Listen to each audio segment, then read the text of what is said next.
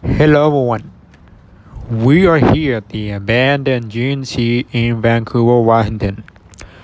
So let's go ahead and take a look, shall we? Clearly visible. Here it is. Completely gutted. I believe this store closed in the mid-2020. They've been closing a lot of locations across the US. As we know it.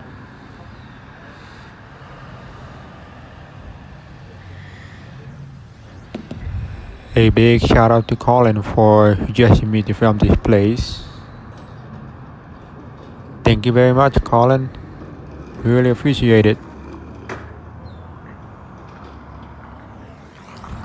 By the way, if you haven't noticed the coffee shop right next door, that space used to be a Quiznos back in the day.